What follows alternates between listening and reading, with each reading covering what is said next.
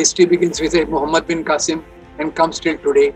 So the new generation is full of hatred for Hindus. Now here the same process is being duplicated. You delete Mughals, you say Aryans are the original inhabitants of this land, which is against the scientific studies which have come up. We, the Hindus, have been here from times immemorial. We have been a Hindu nation from times immemorial. So Hindus have a primary right. And this actually Sinhala Buddhists did in Sri Lanka. Path they followed, the past path towards disaster which they followed, now we are following with full speed. Changing history books, removing Mughals from that, removing the chapter on Mahatma Gandhi's murder. Mahatma Gandhi's India, hello, Mahatma Gandhi's India. The way he did for Hindu-Muslim unity, fraternity, and if you remove that part, now the part, yesterday itself I completed one article, they removed that sentence that RSS was banned because RSS spread hatred. Nathuram Godse was member of Hindu Mahasabha, but we also know that the type of hatred which RSS spread, it is because of that hatred that the murder of Mahatma Gandhi took place. So he did not see who pulled the trigger. Patel did not see who pulled the trigger. He saw the process. And this divisive ideology people, they are much more united.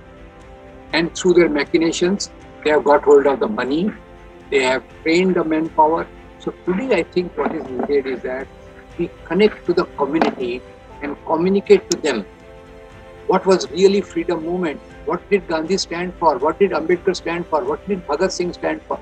This is the big challenge which the social groups have to face. Democracy should be a journey from formal equality to substantive equality. Hello. Today we have a very eminent guest for our program, Gণতন, and he is none but Dr. Ram Punyani. And we welcome you to this program. Thank you. Thank you. And first, actually, Ram Punyani is a human rights activist. He's an author of many books. And for me, he is a great educator. So first, I would like to ask you, there is a lot of discussion these days on idea of India. So how do you like to discuss, how do you like to define the idea of India? Yeah, I think that's a very core question for our present political scenario, because the idea of India, which developed through the freedom movement, is being challenged. Actually, the idea of India, which began with during colonial period, with the social and political changes. What were the social changes? What were the political changes? What are the economic changes? Let's understand. Like economically, we see the introduction of railways, transport, communication, modern education, modern judiciary, education for Dalits, education for women. Now, it is from this that elementary groups conceptualizing India came up. Now, when these groups were coming up, actually it is from these groups which culminated in the formation of Indian National Congress in 1885. Now, on the other side, when this whole idea of India was developing in an elementary form, this was also in an elementary form, but this was shaking the societal structure based on feudal values. Like there is a feudal lord, there is a Raja, Nawab, Zamindar, Jagirdar, and affiliated clergy. Now, when these changes started taking place, these old ruling classes felt that their power is going. So they threw up another idea of the country. I will not say India, because they did not use the word India.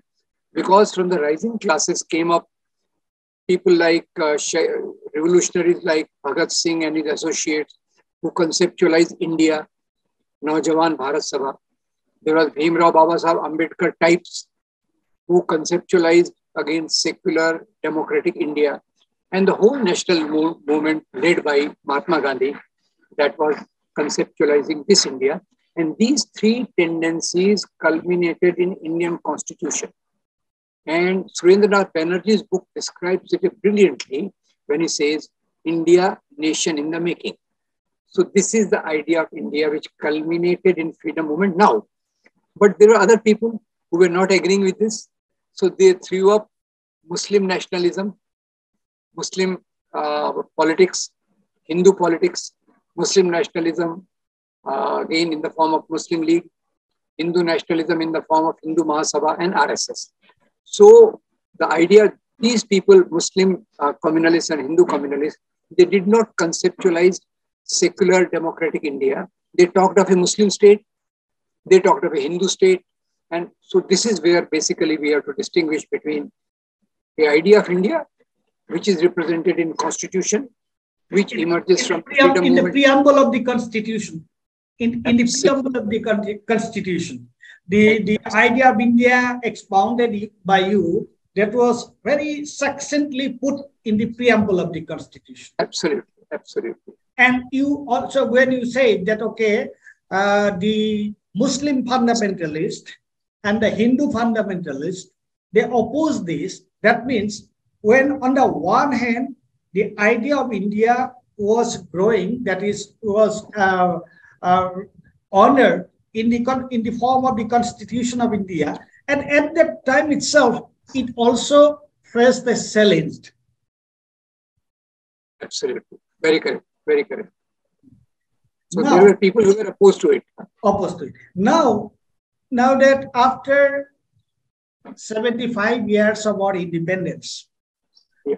Now how this idea of India, how do you see that how this idea of India is challenged at the moment? How is it challenged at the moment? Yeah. Actually, till 1980s or 1990, this idea of India was a dominating discourse in the country. And from 1980s, when the Rath Yatras started, Rath Yatras for Ram Temple, of course, the background was Shah Banu case, which also gave stimulus to these people. So when these Rath Yatras started, they started talking of Hindu Rashtra.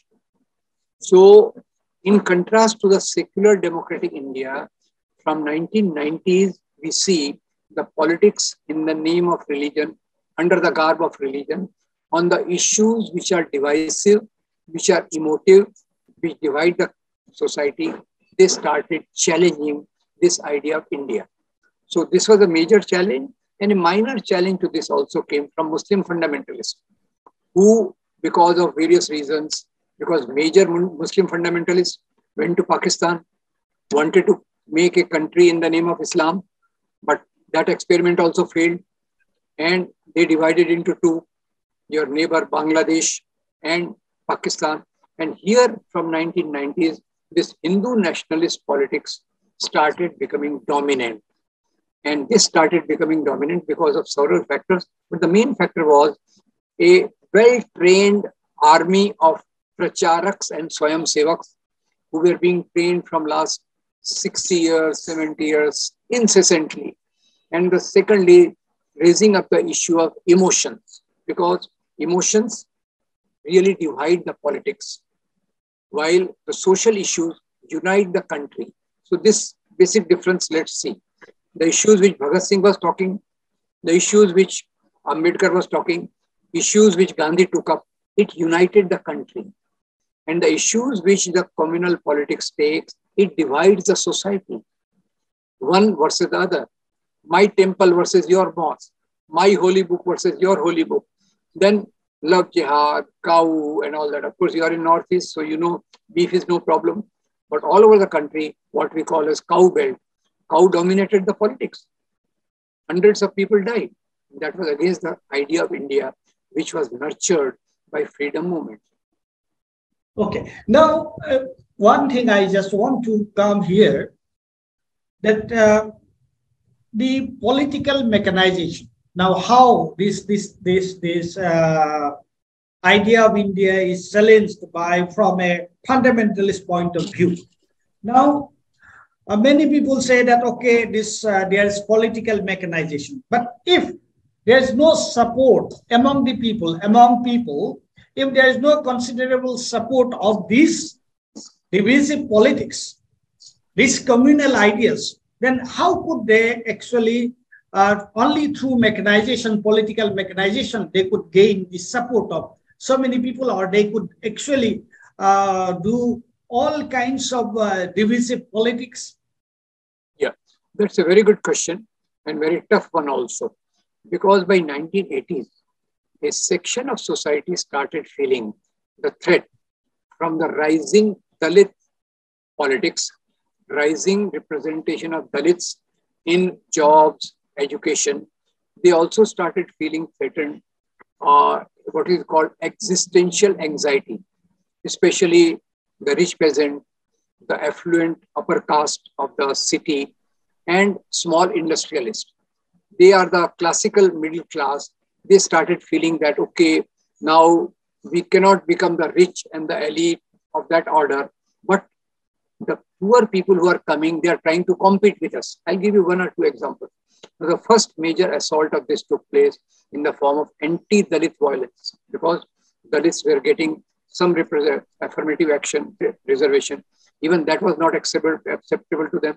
So they started anti-Dalit violence in 1980s in Ahmedabad. Then anti-OBC violence in 1985. And then after Mandal Commission, you see that this divisive politics got the support base from those castes and classes which were not comfortable with the journey towards social equality. And that is the core foundation. Earlier, they used to say Brahmin Baniya. Now, the new classes, which I will say, IT class or this sections of middle class, which have a sort of anxiety about their jobs, about their educational privileges, and etc. We defend the loss of this. So it is from this social classes that the core support of this divisive politics comes. And the other support, then, there's a basic support. Then they are able to mobilize the others. The cleverness in this politics is that. If I could just I interfere a little bit. You said that this is the basic economic, this is the major economic factor. This is the major economic factor. And I hope you are going to explain the other things, cultural and religious factors too. Yeah. See, so question is, this is the core support for this type of a group, which we saw in the post-Mandal strengthening of Rath Yatras. See, we saw the strengthening of communal party in the post-Mandal period. I hope you recognize that. Yes, the same party, which had very two MPs in 1984. It became actually, yeah. And after Babri demolition, it escalated. So this is the core, and it is trying to mobilize, it gets mobilized other sectors of society like unemployed youth, and the other sections of rural and urban population, which are rootless in a way. So they are given the identity that, okay, your religion is under threat, and we are here to protect your religion. So that's where, so core support and the incidental large layer of support comes to this particular politics, which makes them stronger. So that means there is one is the economic component and another is the identity politics.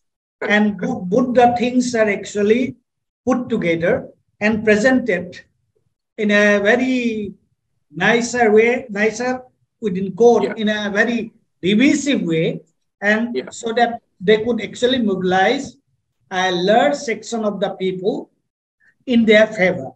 Now, thing is that when you have very nicely, and if we could see the history of India of last few decades, then we could relate what you said, how actually after the Mandal politics, how after the Mandal thing, actually how the BJP could actually mobilize itself and how its number was growing, how a major section of the upper caste actually aligning with it, and also some other people. Now, given the circumstances at the moment, how could we promote the idea of India, and how could we fight against this divisive politics? What is your take? That's a million rupee question because dollar is anyway very expensive. So the question is, as such, you know that at the ground level, people are suffering the pangs of poverty.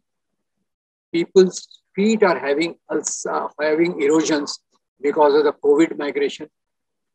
People are also feeling the pinch of demonetization, which made millions of the people unemployed. At the moment, the economic plight of the country is abysmal. Abysmal, I don't go by GDP and how rich Ambani and Adani have become. For me, the index of the rich societal economics is a poor person in the slum, a poor person in the village, how they are living. And those conditions are degenerating. Prices are rising. Prices are rising, and our overall security for Dalits, women, Adivasis is declining. So there is a very big section of society which can oppose this politics of sectarianism. The question is that the sectarian politics, which is basically guided by RSS, it has created a large manpower, thousands of pracharaks, lakhs of swayamsevaks, number one. Number two, their policies are such that rich corporate is on their favor because they abolish the rights of workers. They abolished, their policies are leading to the deprivation of peasants. So big corporate is with them. With this, they have bought a large section of media, what in North Indian or other language they call Godi media, which is sitting in the lap of corporate come communal combined. So this is their strength. Manpower, muscle power, money power, emotional power. And in contrast to this, the opposition, which can become secular and concerned about people's genuine problem, at the moment is very fragmented, at least so far. Till a month ago, very fragmented. There are regional parties. Every leader of the regional party wants to become the prime minister. Okay. And the Congress was defamed through Anna movement, which was supported by RSS. And again, Rahul Gandhi's image was deliberately downgraded. So, but now situation is changing in two forms. Two forms now, opposition parties, I think and I hope, are realizing, let's hang together, otherwise we'll be hanged separately. Number one. Has it come? Have they realized that? Do you think they have realized? Partly it is optimism. Partly it is visible also. If you see the efforts of some chief ministers meeting others, okay, let's talk. You be in your area, I in my area, and let's have one candidate against the BJP RSS candidate. Actually, BJP is just a political wing of RSS. So that sentiment I see mildly developing. Secondly, there are many social groups, and I, as an editor, I think you should try to find out in Karnataka. The social groups have come together for glory of Karnataka, and irrespective of their differences, they are distributing pamphlets. They are going to the communities. They are trying to tell the people Here, I just want to make one point. That means, okay, on the one hand, the political combination, the political parties, but as I myself and you as a citizen, the citizens who appreciate or who wish to promote the idea of India, the secular idea of India, the idea of India which is actually expounded, which is there in the preamble of the Constitution. So what do you think? What is their role to protect this idea of India? Exactly. Now people like you and me, now this non-political. We do not belong to any political parties. Non-electoral people, they are political.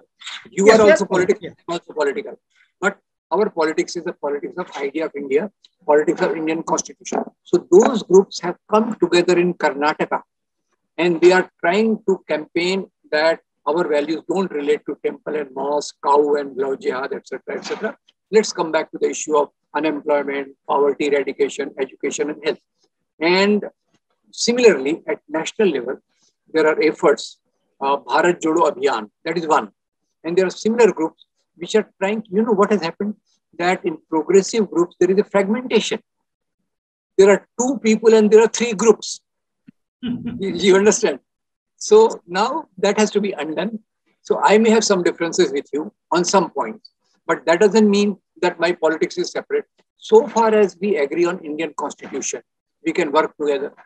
So that spirit is developing, and probably as an optimist, I am seeing more into it. Maybe that you can fault me for that. You are saying that as an optimist, you are seeing more of it happening. Okay, now, again, coming to another thing, now, see, we have also seen that this government, they're going to change the textbooks. They're going to change the textbooks. They're working on that. They have already changed. And they're in the process of rewriting history. I have two questions here. First thing, the past, can we actually remake past? We can understand past, we can reconstruct past for understanding, but can we remake past? Now, this process of rewriting history, how do you like to actually elaborate on that? How do you like to respond to that? Yeah, let me answer this. See, every type of nationalism constructs its own history. And events may be the same, interpretations are different. And as soon as, when the NDA government came in power with Atal Bihari Vajpayee, first thing they did was saffronization of education, introduction of blind faith, abolition of scientific inquiry. And in history, they try to see glorious Hindu kings versus aggressive Muslim kings. So they tried, and that same process is going further. Now, to give you a simple example, now they did the same thing in Pakistan. In Pakistan, what they did from their textbooks, they removed the portion of Hindus. So the history begins with Muhammad bin Qasim and comes till today. So the new generation is full of hatred for Hindus. Now here the same process is being duplicated. You delete Mughals. You say Aryans are the original inhabitants of this land, which is against the scientific studies which have come up. So this is that first comer syndrome. We, the Hindus, have been here from times immemorial. We have been a Hindu nation from times immemorial. So Hindus have a primary right. And this actually Sinhala Buddhists did in Sri Lanka. Why I'm trying to compare, actually we were much better off than our neighbors. But what is happening? The path they followed, the path towards disaster which they followed, now we are following with full speed. Changing history books, removing Mughals from that, removing the chapter on Mahatma Gandhi's murder. Mahatma Gandhi is India. Hello, Mahatma Gandhi is India. The way he did for Hindu-Muslim unity, fraternity, and if you remove that part, now the part, yesterday itself, I completed one article. They removed that sentence that RSS was banned because RSS spread hatred. Nathuram Godse at that time was not a member of RSS, but he got a training in RSS. And that time Sardar Patel made a beautiful point, last point, made a very beautiful point. He said RSS is being, we know that Nathuram Godse was member of Hindu Mahasabha, but we also know that the type of hatred which RSS spread, it is because of that hatred that the murder of Mahatma Gandhi took place. So he did not see who pulled the trigger. Patel did not see who pulled the trigger. He saw the process, and that process is being intensified through the change in these textbooks. So now, question is, when they are actually in the textbook, they are removing it. But then we know the one who have read India's history, they know what was there and what happened there. Now, how do we actually educate our young people when they go to school and they will be reading this actually erroneous, this actually lopsided history? Now, how outside textbook, outside the school, how do we educate them with the proper actually historical insight, facts, and things of proper sense of history? See, one thing is that the network which is of the NCRT and the government aided schools cannot be substituted. Let me be very honest. We, people like you and me, can make some effort, like through videos, through other things. There are various good YouTube channels on history. Like I can mention some of the names, like when Ashok Kumar. You yourself have done some actually fantastic things. So far, educating people on history. Right. Similarly, Ashok Kumar Pandey is doing on the different aspects of history. So these are there, but their reach is very limited. Our reach, my video gets a viewership of 5 lakhs. But my friend, what is 5 lakhs in the country of 130 crores? So question is, your and my efforts need to be jacked up by collaboration with other friends. We need to intensify this, try to reach as much as possible. And secondly, of course, change of government is very important. Let me tell you, because politics is always in the driver's seat. So, and at that time, if we are successful in changing the government, he means the people of India, then the real struggle begins to reconstruct the idea of India from grassroots levels.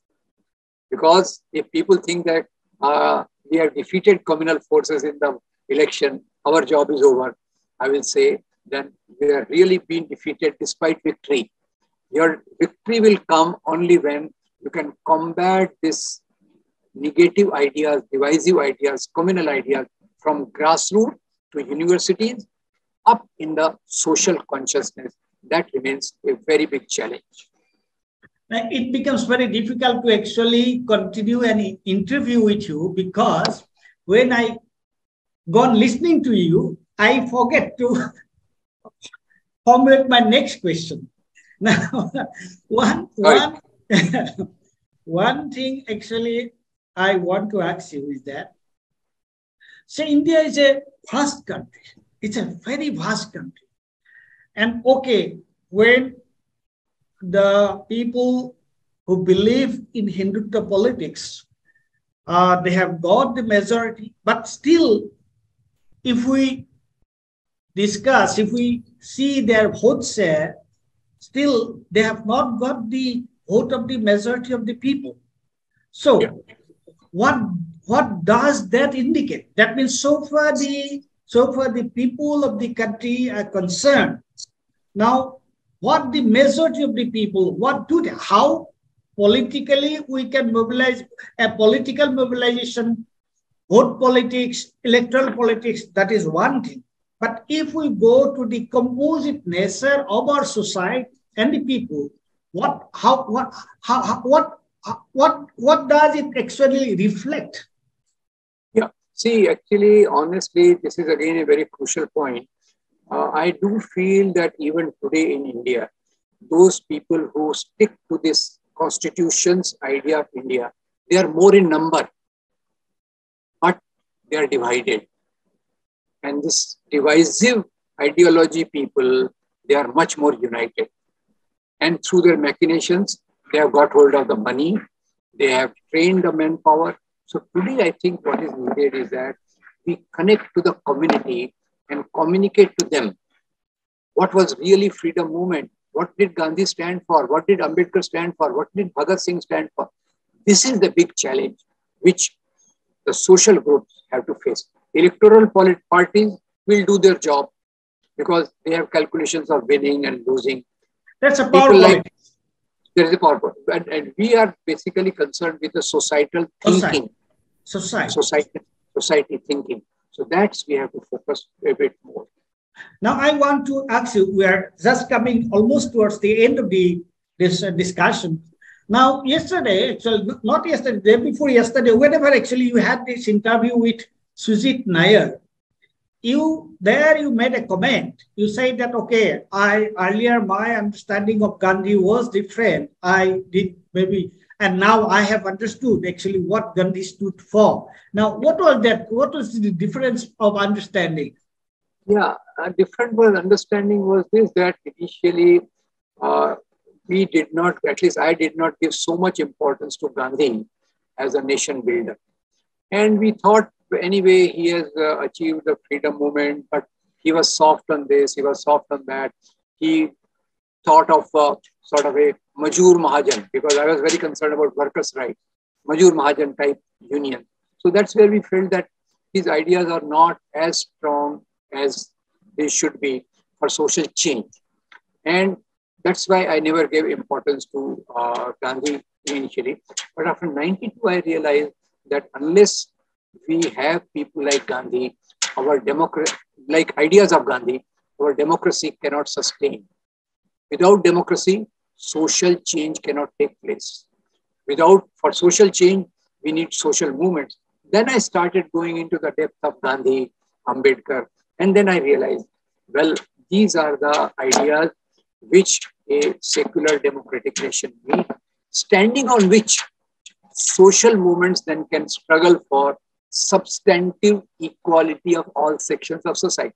My concern is that the equality which is there in the constitution, it's a formal equality. It's a formal equality. Democracy should be a journey from formal equality to substantive equality. So, first stage, Gandhi, Ambedkar, Bhagat Singh are absolutely the foundation on which social movements can stand and struggle for the real equality and benefit of all sections of society. I concede that, of course, earlier, before 92, my whole goal was much different. That I was trying to work more for workers' rights, but now I feel nobody's rights are safe if communalism dominates. Yes. Now, I have another question, actually, which is to some extent, I think, related to your question and what we see in Indian reality now. Now, okay, a large section of people, they are still believers. They believe. They are religious people in India. Some of them, they believe in, say, Hinduism, in different sects of Hinduism. So, or maybe by and large Hinduism. So they are religious people. They are believers. And there are other people who believes in other religions. Now, when we discuss secularism, now the Western idea of secularism, and in India, if I could say the Gandhi's approach to secularism. So how do you respond to these things? That, okay, Gandhi was a believer. He believed in Hinduism. But at the same time, he said that he will protect the people of other religion as such. So how do you, now, because now the thing is that, okay, many people are saying that, okay, this religion, religious ideas, they are spreading these divisive things. But a large number of people, they believe in religion. But do they do not believe in communalism? They believe in their religion. That does not mean that they hate other people. So, and through Gandhi, what we can learn for this? Yeah, that's that's a very question on which a lot of debates have taken place. I see the difference like this. The Western concept of secularism is for a secularized society. What I mean by secularized means where the hold of clergy and the landlord has been abolished, so that the iron curtain between state and religion they can practice. Now in India, Gandhi is secularism. Maulana Azad is secularism. Why? Because in our society, the process of secularization did not complete. The hold of landlords, the hold of clergy remain. And we have to go from that point of view. We cannot dream that, okay, all feudal ideas are thrown into the dustbin. We cannot make a jump. We cannot make a jump. Correct, correct. So Gandhi is my secularism. Maulana Azad is my secularism, where I am following my own religion. But in the matters of state, I respect other religious people as much as I respect my own religion. This is what Gandhi is. This is what Maulana Azad is.